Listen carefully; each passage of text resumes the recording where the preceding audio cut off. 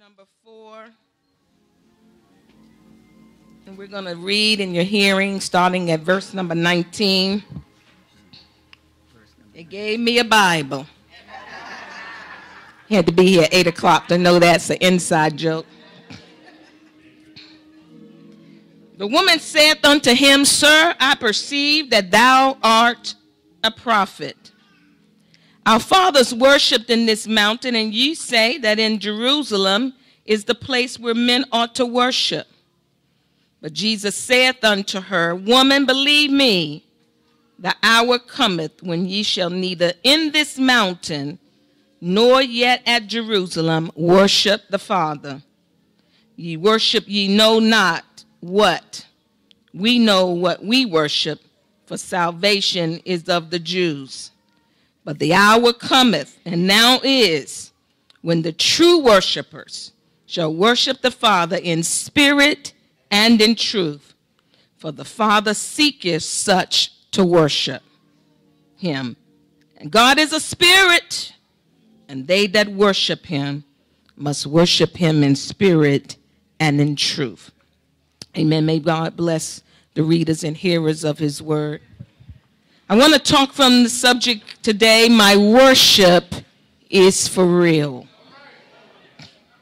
My worship is for real.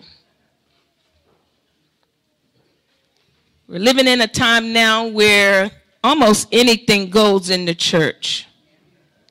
We've lost our standards. We've lost our biblical foundation. And so it doesn't matter what you do, how you do it, amen, as long as you come. People just have compromised the gospel. And many of us, amen, don't really know the real experience of God. We're relying on our parents to pray for us. We're relying on our pastor to intercede for us. Other loved ones who are in church, we're relying on their goodness to get us into heaven. But I come to let you know that God is not going to judge you based on your mother's religion. He's not going to judge you based on what your grandparents did.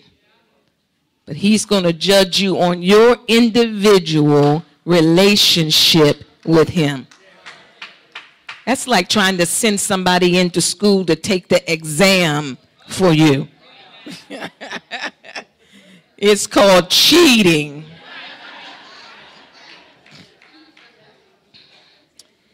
And in this text, amen, we're going to be talking about real worship and what real worship is and how we can meet the mark of God. The story in this text is about a nameless Samaritan woman at the well.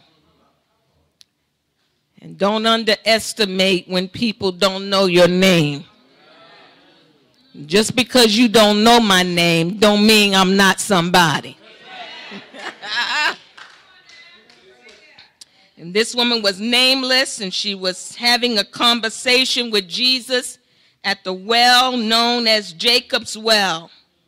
It is considered that she was a lonely woman. She was from a race of people that the Jews utterly despised as having no claim to their God.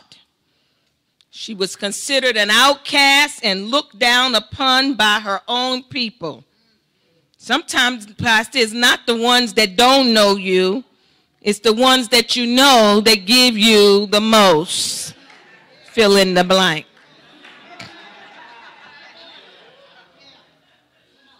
Jesus said it this way, a prophet is not worthy in his own home. The ones who know you and seeing how you changed and see your new life, they're the ones that want to judge you on familiarity. I knew you when. That's Melvin. No, that's not Melvin. That's Pastor Maxwell. Amen. So it's evidenced by the fact that she came alone to draw water from the community well, when during biblical times, drawing water and chatting with your girls was a social high point of a woman's day. She here is coming by herself, signifying that there were some women who did not like her. You know, maybe she stole their man. She did have 5 husbands and was working on number 6. Probably a small town, and, you know, wasn't too many men to go around. So I'm meddling now, but you know how we do. We try to keep our men so close that we think somebody else want him.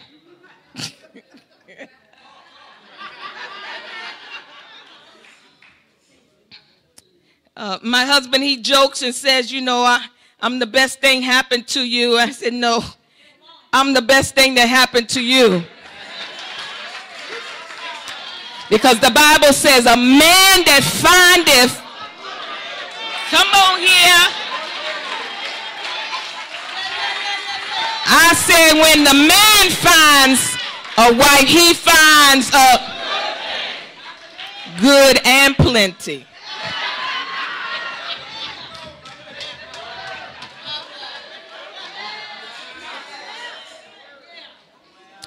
And I want to speak, I want to talk to some women who tell your business too much. The reason why the women know what your man wants is because you tell it. Child, I ain't going home to cook for him this week. I got stuff to do. Pastor want me in Bible class. I ain't got time to cook no dinner. So that woman who's over there who needs a man, she's saying, she don't like to cook.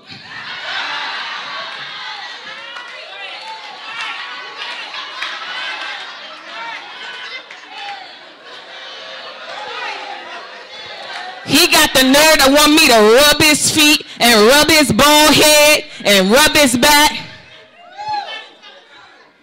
She don't want to rub his head, don't want to rub his back, and don't want to rub his bald head.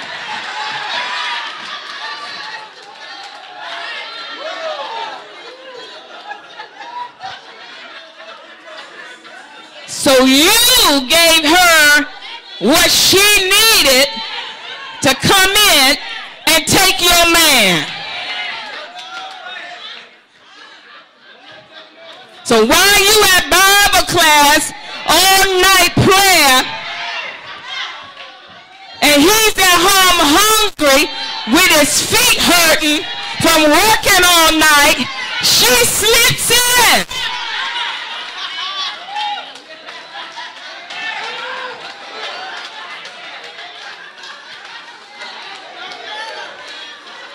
She know exactly how long you gonna be gone.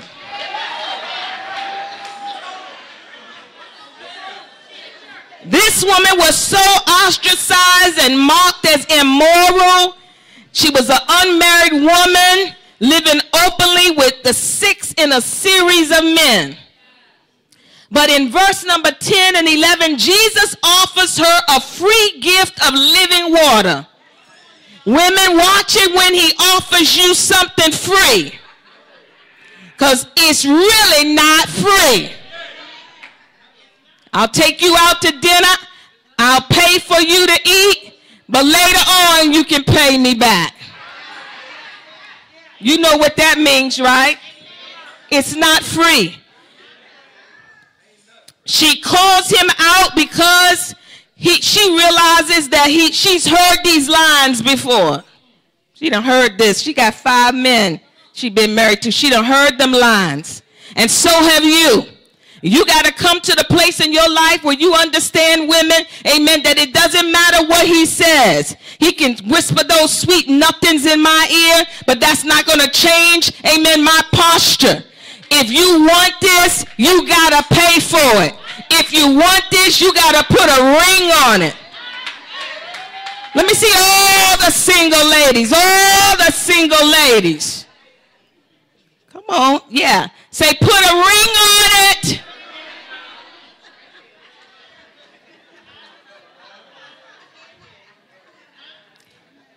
Why should he pay for the milk when he can get it free?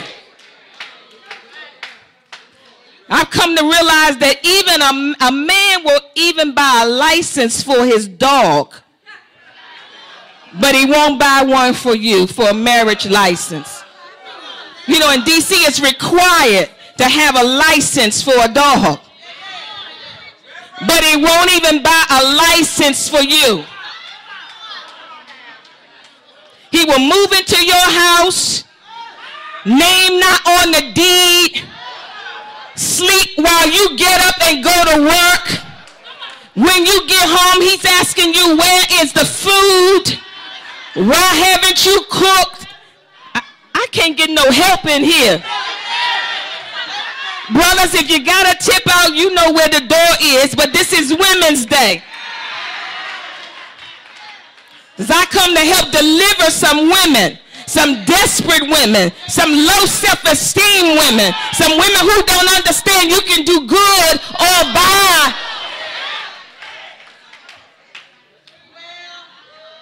He gonna drive your car and ask you for gas. He's gonna drive your car, drop you off to work, come back and pick you up, come on, and then ask you for gas. Y'all looking at me funny, but I know it happens.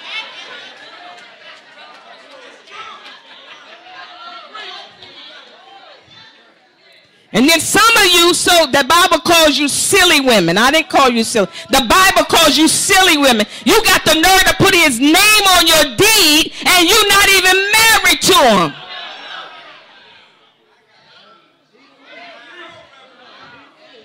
Then he gonna put you out your house. Somebody say the devil is a liar.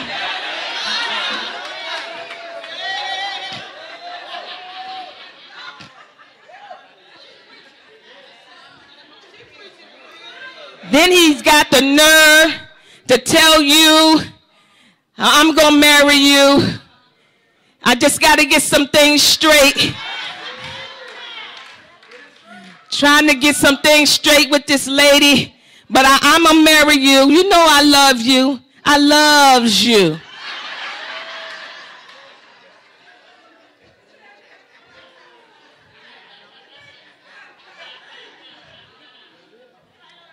If he cheat on his first wife, he gonna cheat on the second one. Y'all don't want to hear this? Then you gonna date him, never met his family, don't know nothing about him. Then he gonna tell you, I don't want you coming over to my house because I live over in Northeast in the hood area. And it's bad over here, so I'll just meet you down on Pennsylvania Avenue Northwest.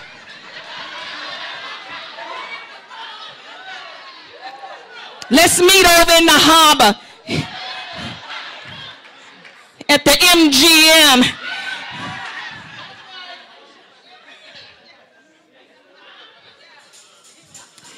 And you so silly, you meet him over at the MGM at the harbor, don't know nothing about him. You better hire you an I Spy. You better get a private investigator. You laughing, but I'm serious. Because there's some things you need to know about somebody before you get into a relationship with them. You need to understand their background. One time my brother, he was dating a girl and, amen, found out she had escaped from the insane asylum.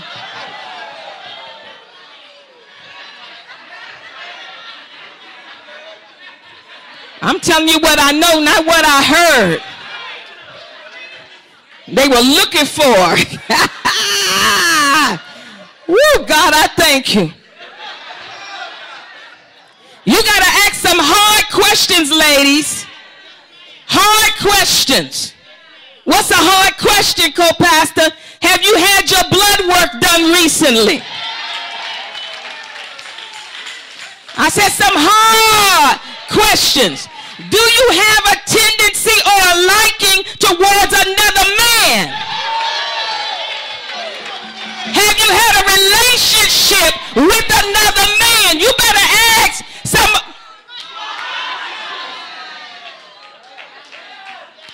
What is your credit rating? How many bills have you not paid?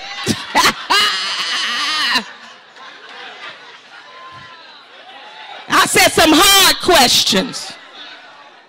Child, he think I'm meddling when I ask those questions, so I just don't ask him no more.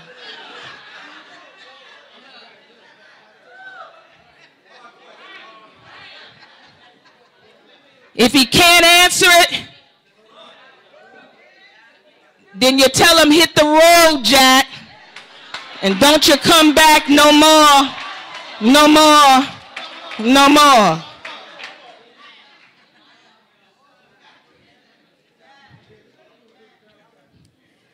She calls Jesus out because she's heard these lines before.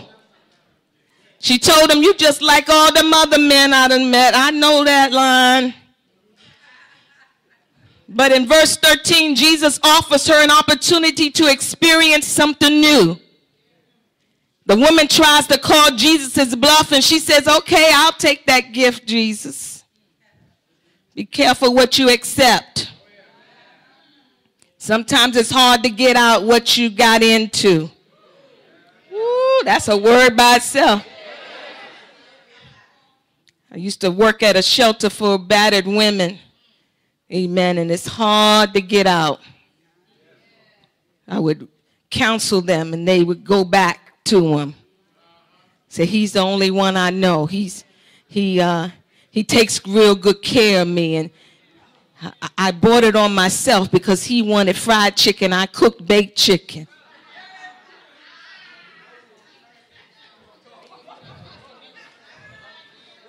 He said he'd kill me. He'd kill my family if I didn't stay with him. This is real talk. And so they go back, and there's nothing you can do. And next thing you know, you hear that they got killed. I worked with a woman once, and she had this ex-boyfriend. She was married. She had an ex-boyfriend, and he didn't want to let her go. If I can't have you, you know that line.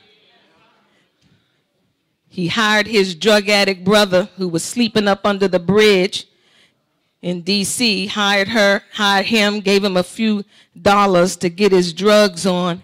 He came to her house over in Maryland, amen, knocked on the door. Her little daughter, about 7 years old, for some reason opened up the door. He had a sawed-off shotgun. When she walked down the steps, he shot her. She ran out the door to the neighbor, and he shot her in the back. This stuff is real. Don't accept the gift if you're not willing to take on what comes with it. You got to have self-esteem where you understand that you are somebody. You got to look in the mirror every day with curves, with bulges. Come on here with wrinkles. Come on here with bald spots. I don't care what your issue is. You look in the mirror every day and you tell yourself, I got it going on.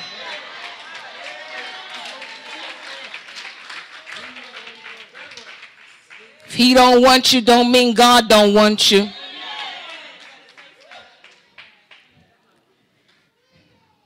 Verse 16, Jesus reveals to her something that makes her know that he is not like her other male lovers.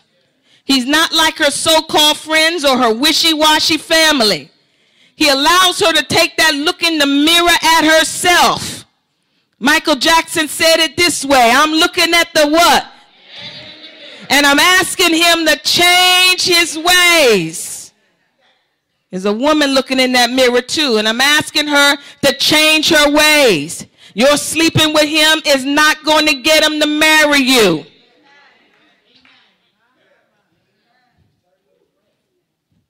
This is the beginning of her real worship experience.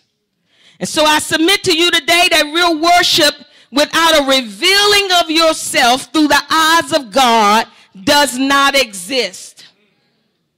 You must first perceive who God is and what you are in relationship to God in order to really understand real worship. I'm nothing without you, God. I'm like a ship without a sail. Oh my God. Whew. I can't do nothing without you. I'm literally absent without your presence. In verse 19, she says, I perceive that you are a prophet. She comes to understand that he who is revealing things to her, who did not know these things about her, amen, is only able to do it if he is a man of God. He's not just like one of those other men she's had, amen. He's not like, amen, those husbands she's had that she had to give up, amen, that didn't work out. But he is a son of God. And the Bible says it this way: God is not a man that he should lie, nor the son of man that he should repent. If he said it, he'll make it good. If he spoke it, somebody say he'll bring it to pass. We read that scripture too fast. We got to stop right after God is not a man. Because God is not like other men. He cannot measure up to other men. You can't measure up to him. Amen. The Bible says in the Old Testament that, amen, they put God was in the temple, and they put a Dagon god in there beside God. Amen. And the Dagon god, when they went back, had fell over. It was a statue, and it fell over. And the scripture says, beside me, there is no other. We quote that scripture, but we really don't know what it means. When you look at the text, he's saying, nobody can measure up to me. Nobody is on my level. Oh, let's just go check the record and see the last time somebody tried to measure up to God. His name was Satan. He was in heaven. He had everything going for him, but he got big-headed. He thought he was like God. He said, I will be like the Most High. I will ascend my throne above God. Next thing you heard about him, he was kicked out. Somebody say, kick him to the curb. He was kicked out of heaven. Amen. And then when you read further in your Bible, I'm giving you permission to get to the end of the book. You know, when you're reading a good novel, you try not to find out the end. Amen. You're just wondering what's happening. But I'm giving you permission at the end of the book to take a quick look. When you go to the end of the book called Revelation, that same Satan is lifting up his eyes in hell. Come on, he's going to Hades, the bottomless pit. And a good movie, the star never dies.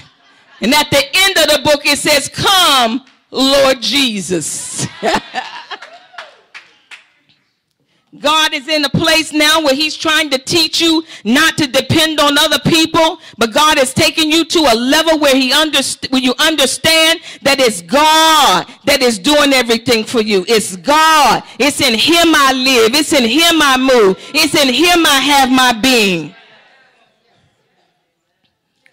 I want to talk to you about things that worship is not. Worship is not defined by who. You should not be defining how you worship by who does it in front of you, how they've done it before you. Just because it's traditional to do it a certain way doesn't mean that God is still moving in that way. The God that we serve changes up. He's not predicating things on how your mama did it and how your great-grandma did it. The Bible says that she said, our fathers. She's trying to get Jesus to see that you can't come with this new religion. You can't come with this new doctrine. We're used to doing things a certain way. I stopped by to tell East Friendship, just because you've done it that way, don't make it the right way. Just because you've always done it that way, doesn't mean there's not a different way. There's not a new way to do it. You keep using that flip phone. And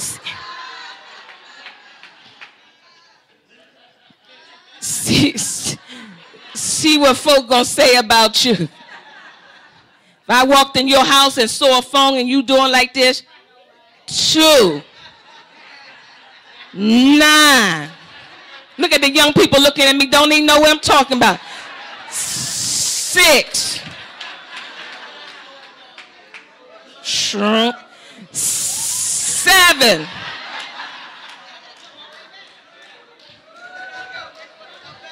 You wonder what in the world is wrong with me.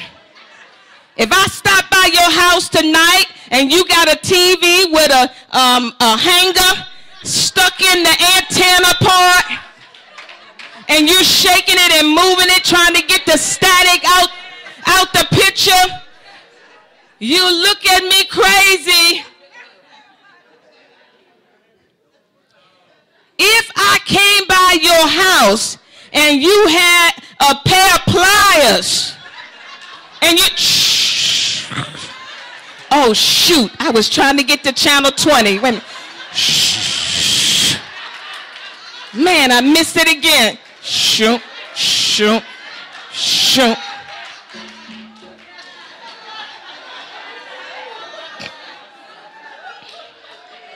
You wonder what is wrong with her. What planet is she from? And that's how it looks to God when you get caught up in the old ways of doing things. That's not how we done it. I've been at this church for 75 years. And Pastor, I appreciate your new vision. I appreciate that God is talking to you.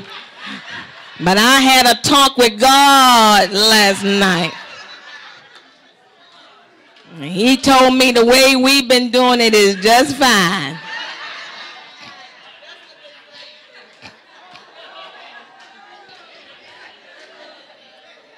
But God wants you to experience something new.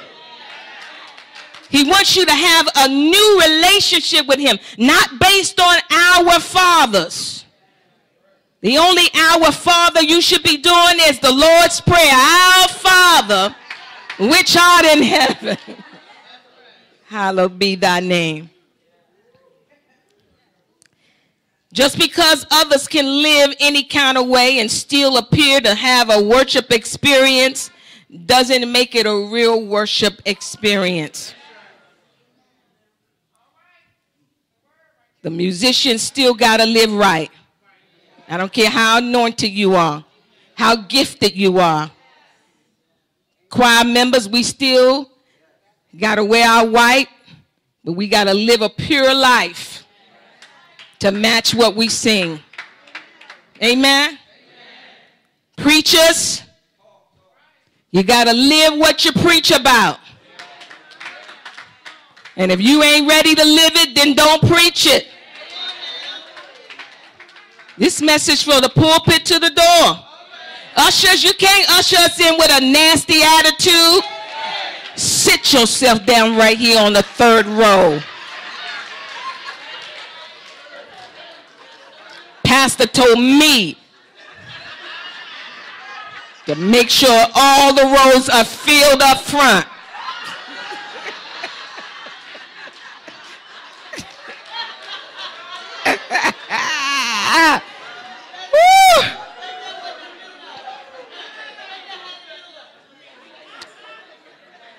There is a level of holiness expected. You don't have to have holiness in your church title name.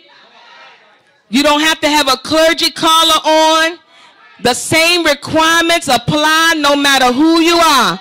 Last time I read my Bible, it says only the pure in heart shall see God. And holiness. Our God is a holy God. And he expects holiness. Child, you know, you just got to do some things to get them here. Pastor, you got to find ways to get them in the church and whatever it takes. Worship is not defined by how. This woman in verse 20 says, our fathers worshiped in this mountain. They came in this way. This is the way it's supposed to be done. It's not based on your emotional feeling. Let me talk to those who are new to church. It doesn't take a whole lot to experience God. You just have to open up your heart just like you do to your boyfriend and girlfriend. You open up your heart and you allow yourself to get to know them better. That's the same way it is with God. But on the other hand, don't judge us who choose, amen, to have an emotional experience. I guarantee if I follow you to the club on Friday night, you having an emotional experience. Get down, get down. I mean, I'm sorry, that's not the newest. Tell you how long I've been at the club. Been a long time.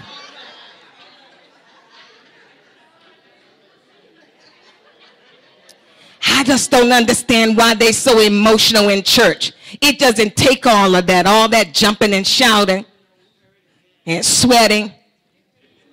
Isn't that what you do at the club? Moving, sweating, jumping.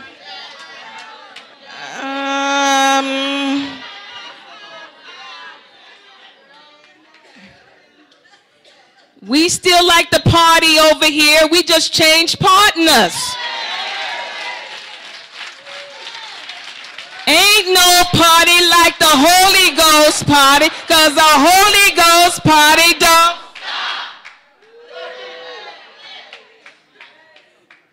We believe in expressing ourselves. We come from Africa.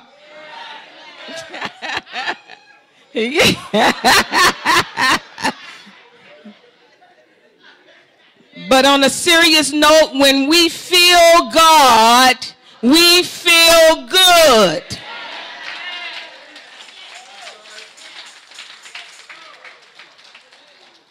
Somebody say, well, I don't feel God that way. Then express the way you express. He doesn't touch me in that manner. Well, do it the way you do it. But let God know that you, amen, reverence him.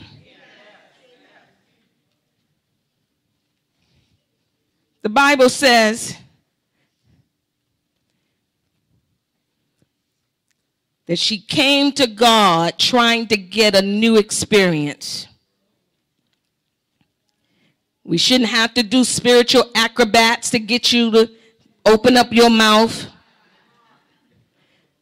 When I look at Psalm 150, it says, let everything that have breath praise the Lord. It didn't say let all the saints. It didn't say let the preachers. Come on, it didn't say just let the worship team and the choir. It said anybody who has breath, who God woke up this morning, kept you, amen, in your right mind, just tell God, thank you. Mama would be real mad if somebody gave you a gift and you didn't tell them thank you, would she? Amen.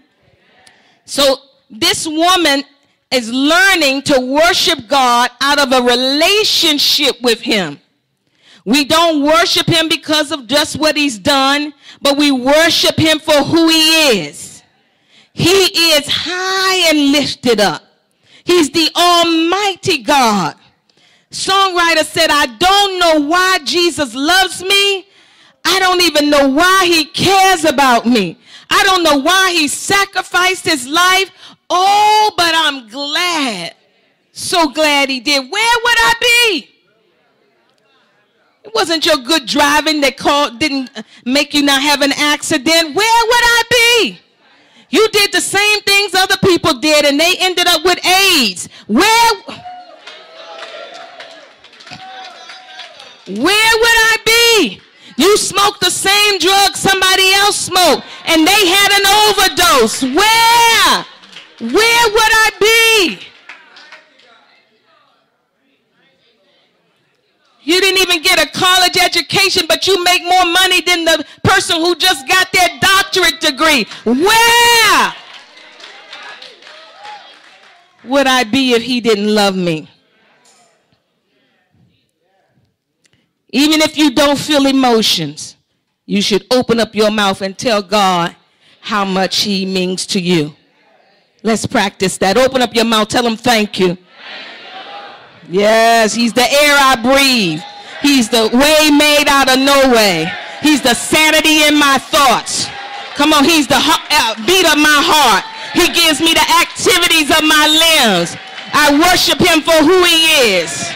Hallelujah. He kept me in my right mind, gave me the activities of my limbs. Oh, God kept my children from going into the prisons. Last time I went to the doctor's report, he made all the blood work normal. He did that. And even when it came back abnormal, he healed me. Anybody got healing? Anybody had a miracle worked and the doctor shook their head, said you will only be here 2 more years and you done outlived the doctor? That's why we worship him, for who he is.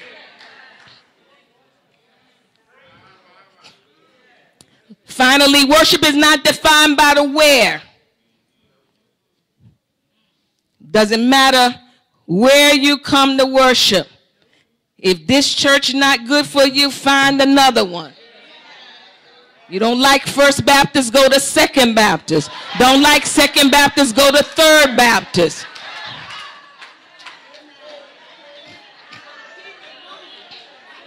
But find somewhere to go. Don't die without a pastor.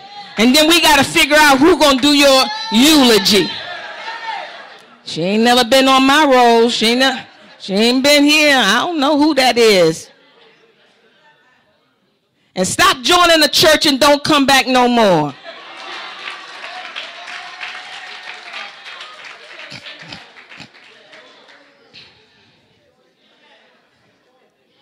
Bet you don't go to the work on their first day and don't come back the second day.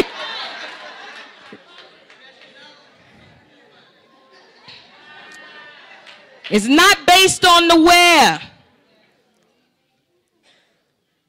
You can come in the hood, East Friendship. You can come in the hood to East.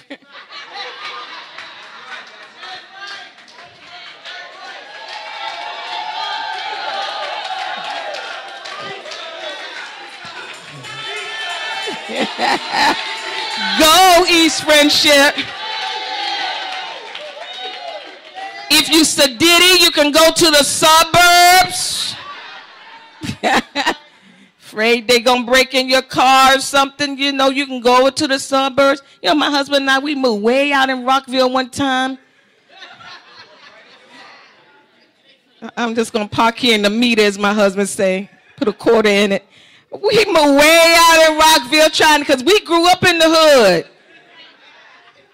Way out in Rockville thinking we were getting away, and one night they said they're going to do the lines on the parking lot and move your car by 6 a.m. I told my husband, I set the alarm clock. I said, hon, you got to get up and move that car before 6. He's sleeping at 6:30. We go out there, the car is gone. Somebody say gone. I called up front office. I said, y'all done took my car. You better bring my car back around here. It was only 30 minutes. They said, we didn't call the people yet.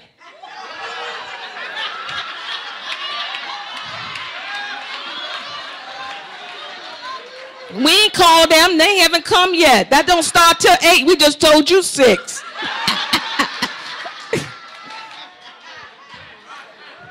We called around. Our car was gone. We didn't see it again until 30 days later. You know, the good thing, God works in mysterious ways. I didn't like that car. Toyota Camry. I'll never buy it again. I'm sorry, you got one?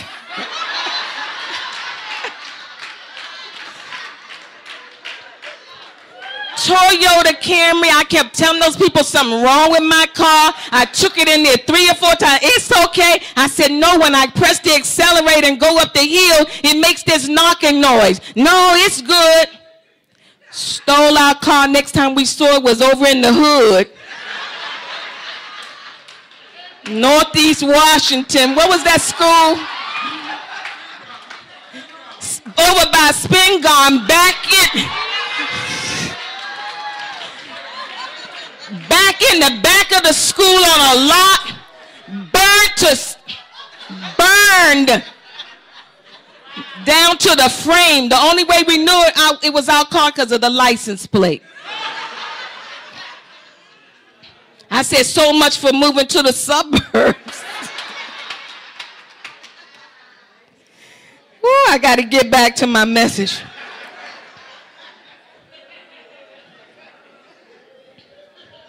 It doesn't matter where you come, as long as you go to church. It is a necessity. I'm a member of Live Streaming Baptist Church. Pastor, thank you, but I joined Live Streaming Baptist Church. We only have to wear our pajamas.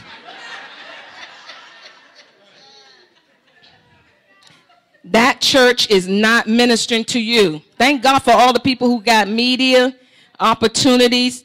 The Bible says that Jesus will not return until all have heard the gospel. So it has a purpose. It's for the sinners. Amen. We're flipping that TV with the pliers. Amen. And getting to that station. But for those of you who belong to East Friendship Baptist Church, you are expected to be in the house of worship to hear a word from your pastor. Come on here. And to forsake not the assembling of yourselves together with your brothers and sisters. No wonder you don't know each other, because you're not fellowshipping. Small group, there's a plug. So worship is not defined by where you're located. It's not predicated on how big your church is, how small it is, whether it's 10 members or 10,000. If that's where God has assigned you for this season, then you are to be there and get what God has for you. Whether you decide to be in the choir log or the pews, whether you decide to be in the pulpit or at the door, amen, being in the house. David said it this way: I'd rather be a doorkeeper in the house of the Lord than to dwell in the tents of wickedness.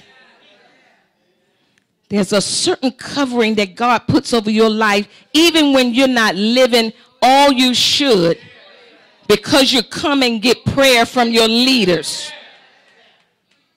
It's called favor.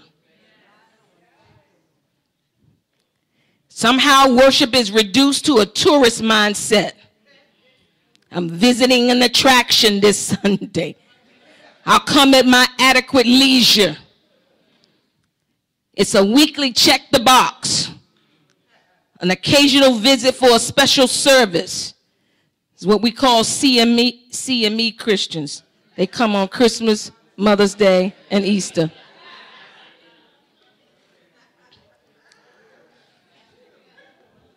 Jesus makes a bold statement to this woman. He says, an hour is coming, and it's already here, when those who will worship me, neither in this mountain nor in Jerusalem, but they will worship me in spirit and in truth.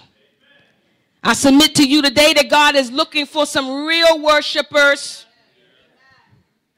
Those who will worship when and whenever, wherever, Amen. Jesus was teaching this woman that her worship is not based on how emotional she gets, but how grateful she is. I want to read the Message Bible to you, verses 21 through 24. I think it exudes, amen, a good revelation of this. He says, "Believe me, woman, the time is coming when you Samaritans will worship the Father, neither here at this mountain nor in Jerusalem. You worship guessing in the dark. We Jews worship in the clear light of the day. God's way of salvation is made available through the Jews. But the time is coming, and it has in fact come, when what you're called will not matter, and where you go to worship will not matter. It's who you are and the way you live that will count before God. Your worship must engage your spirit into a pursuit of truth. If you don't feel a longing to understand truth and to get to know God better, you're not in real worship. He says that's the kind of people the Father is looking for, those who are simply honest with themselves before him in worship. You don't come before God thinking you got it all together. He already knows we don't have it together. So we come and confess our faults before him, and we ask him to help us to be better people. He says those who worship him must do it out of their very being, their spirits, their true selves, with adoration. So the definition of worship in the Greek is pronoskio, meaning to kiss or to reverence or to adore. It's noted 59 times in the New Testament. It originally carried with it the idea of someone falling down to kiss the ground before a king or to kiss his feet. And so in the English, it literally means to ascribe worth to something. You can't honestly worship God if you don't reverence him. If you think God is just another religion like Buddha or Confucius or Muhammad, then you really can't worship God.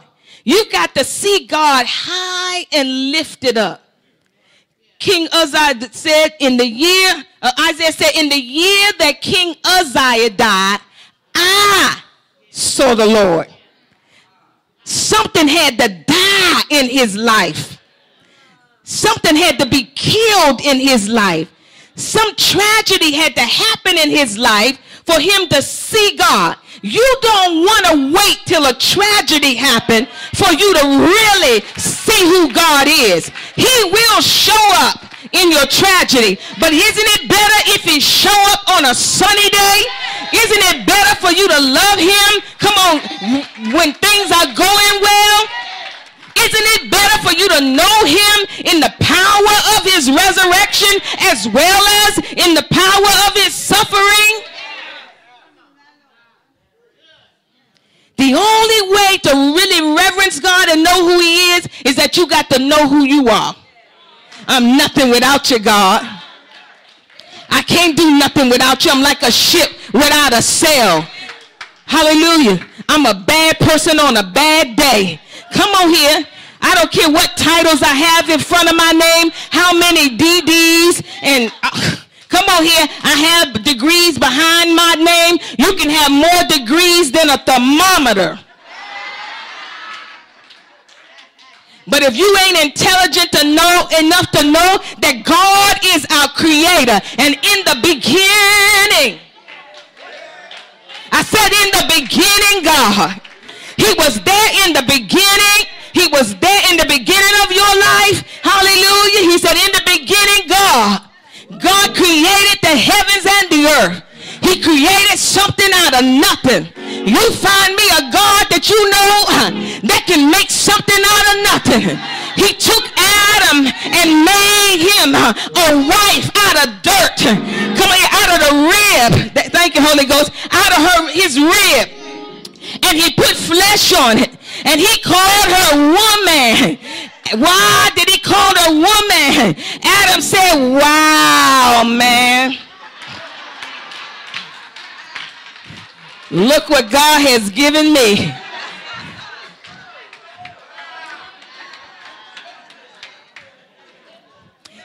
He took woman out of his side for her to walk beside him, not out of his back.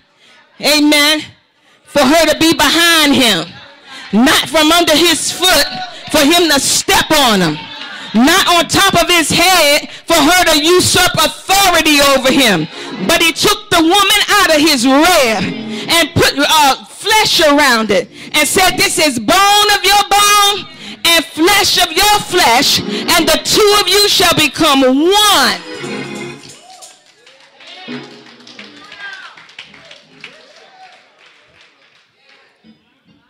You got to ascribe some worth to God by first understanding who you are. You are nothing. Amen. When we die, we go back to the dust of the earth. There's no bodies in the grave. There's no flesh. You can put all the jewelry in there, you know. You better get that to somebody. In fact, use it while you're living. Go pawn it in or something, get some money for it. There's nothing in the grave but bones. But our spirit lives forever. Thank you, Holy Ghost. Our spirit lives forever. He said he's gone away to prepare a place for us. And that where he is, there we will be also. He says, in my Father's house, there are many mansions. And if it were not so, I wouldn't have told you. I'm not going to lie to you. He says, but I am the way. I am the truth. I am the life. No man can come to the Father except it come through me. You can try Buddha if you want. Go check Buddha's grave. You'll see the bones still there. Go check Confucius' grave. You'll see the bones still there. But if you go to Jesus' grave, you'll find that he's not there, for he's risen from the grave. He said, if I be lifted up from the earth, I'll draw all men unto me, black men, white men, Jews and Gentiles, all creed and color, young men, old men. He said, I'll draw them unto me, because the Father is looking for a church without spot or wrinkle. I stopped by to tell you that God wants a people that will obey. God is looking for a church without spot or wrinkle. He's looking for his bride. He's coming back like a thief in the night. If I knew when he was coming, I'd give you the exact date. I'd give you the exact hour. I'd give you the minute and the second so you could get yourself ready. But I don't know when he will return. But one thing I know, he's coming back. He's coming back. He said judgment gonna begin at the house of God. God said, I'm starting with the church first. One thing I know, Psalmist said, one thing I do, I forget those things which are behind me. I know you like your past. I know it was good to you. He said, and I reach forth to those things which are ahead. I press toward the mark of the high calling of God in Christ Jesus. I want to see him look upon his face, there to sing forever of his saving grace on the streets of glory. Let me lift my voice. Cares I pass, home at last, ever to rejoice. I can't stay here. I can't stay here. My mind is made up. I'm on my way up, going to see the King. I worship him to develop develop a relationship with him. And if I have a relationship with him, he'll take me in his home. Oh, God.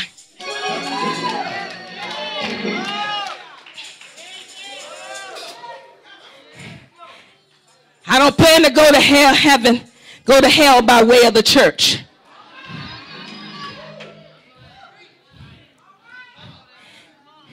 If you ain't going to live right, just go ahead out there. Do everything you're going to do. Get it on out your system. Sow your royal oats. Come on here and come when you're ready. Hopefully, Jesus doesn't come before you decide you're ready.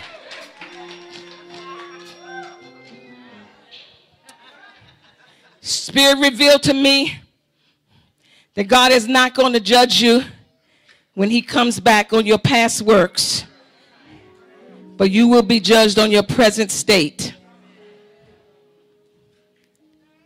He doesn't care how many fish dinners you fried and sold at the church,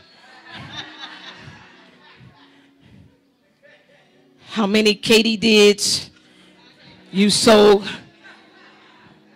how many Krispy Kreme donuts you sold for fundraisers. He wants to know, are you ready when he cracks the sky? And he's not concerned about how many mistakes you make. That's why we have the avenue of repentance. Shouldn't be a lifestyle of sin, but we all sin and come short of the glory of God. And you should not be afraid to come to the altar and ask God to forgive you, because people have no heaven or hell to put you in. Child, she up there again? Yes. And if you knew best, you'd be up here with me. Because I saw what you did last night, because you and I were at the club together.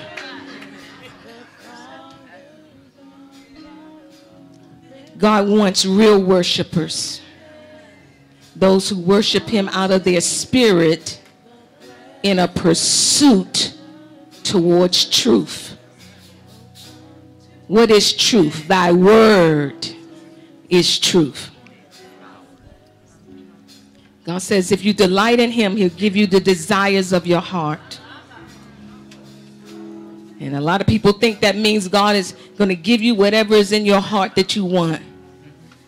But God says, no, when you delight in me, I place desires in you. My desires I place in you. And because they are my desires, and your desire becomes my desire becomes your desire, I can't do nothing but give it to you. Why would he not want to give you what is on his mind to give you? But your desire must become his desire. And then he bursts it.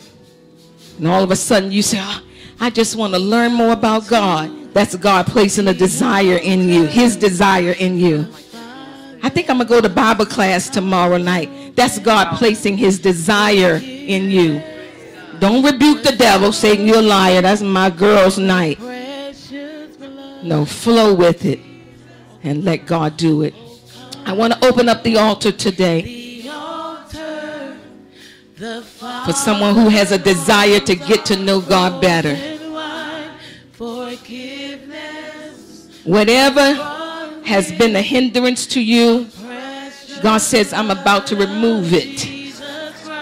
Hallelujah. I'm about to remove every hindrance that has been affecting your ability to get to know me better. Don't wait for nobody else. Just come. If your desire is to become God's desire, you want God to do something greater in your life, come on to the altar. Oh, come to the altar. Yes, Lord. The Father. Thank you, Father. You say, preacher, I just want prayer. Pray for me. Just pray for me. I'm going through some things right now, and the enemy is really busy. Come on, let me pray. Let me pray with you. Hallelujah. Thank you, Father. That's right. Come. Oh, what a Savior is. You know, coming to the altar is like not coming to the altar is like having a sickness in your body and you not go to the emergency room. Why are we so afraid of the altar? It's where you come and get help. Somebody prayed for me. Somebody had me on their mind. Took the time to pray for me. I'm so glad they prayed. Hallelujah. I want to pray a special covering over the women. All the women. Can you come? All women. Yes, Lord. Thank you, Father. Yes. Brothers, after the women get to the altar, I want you to look around behind you. The church needs the women. And we need the women strong. We need them healthy. Amen. We need the women moving in their gifts and their talents and their abilities. We need ministries birthed through the women. Look at your sister and say, I need you. You need me. We're all a part of God's body.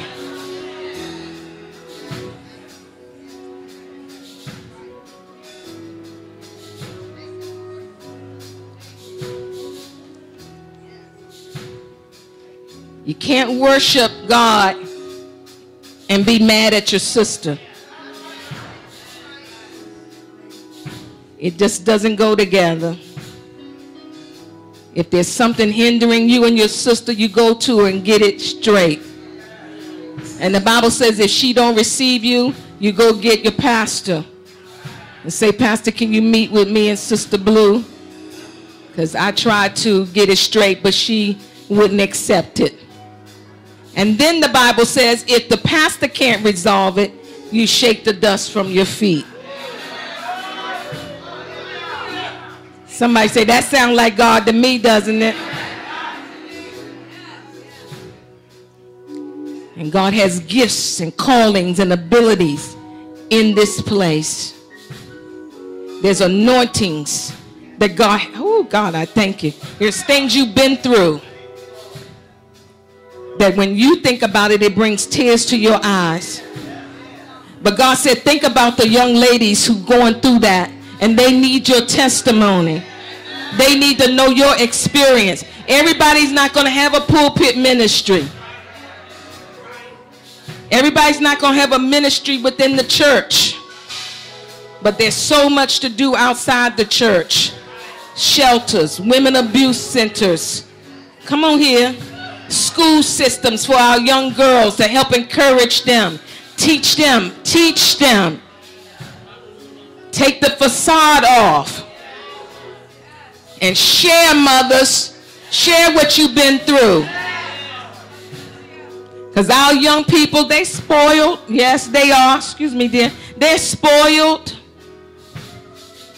They don't know what it's like, what we've been through. In college, sitting with a typewriter, a brother's typewriter.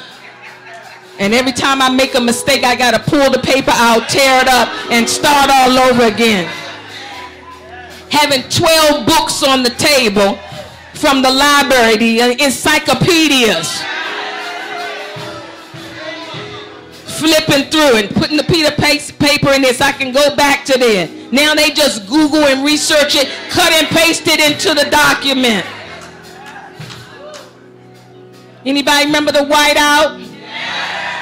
He's probably out of business, isn't he? We got to share those testimonies. We got to share those experiences. And most of all, we got to show love to these young people. I love seeing you all here. Don't make this your last time coming. My dear, right there, God has something special for you. You have such a sweet heart, an open heart, and sometimes you're too nice to people. They take advantage of you. But God has great things for you. You're going to be somebody. Hey, God. Hey, God. They're going to be reading about you. Let me tell you. God, I thank you for the anointing that's on her life. You are a giver. You give. You don't mind sharing. And people like that, God wants to bless them. I said, Lord, if you give me more money, I'm just going to pay more tithes. And guess what he did? He gave me more money. And guess what I did? I upped my tithes. That's how he blesses. I remember one time he put on my heart to give $1,000. I said, Satan, you a liar. With the blood of Jesus. He said, if you give me $1,000, I will count it as a tithe. And guess what? He blessed me with $10,000. Because 1,000 is what? 10% of 10,000. You got to trust God. Lift your hands. I got to close. I feel an anointing resting upon these women. Pastor, you got a great group of women here.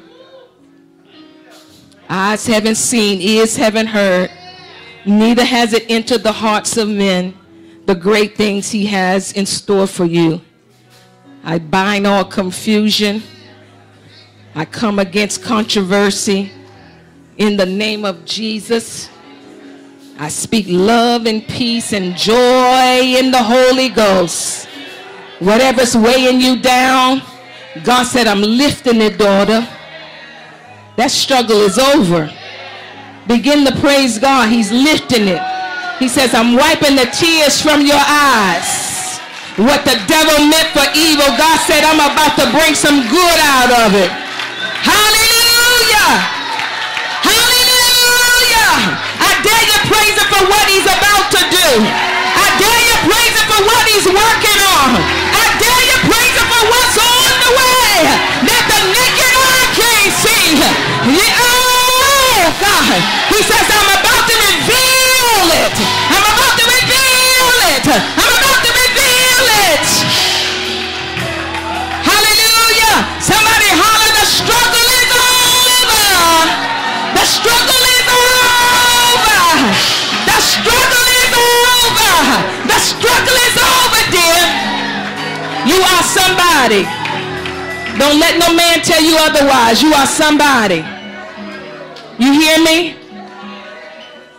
You can make it all by yourself if you have to on broken pieces. But you can still make it. Hey, God. You can make it on broken pieces. The Bible says some went on boards, some went on broken pieces, but guess what? They all made it safe to land. And I need you to touch your sister beside you and say, we all going to land together.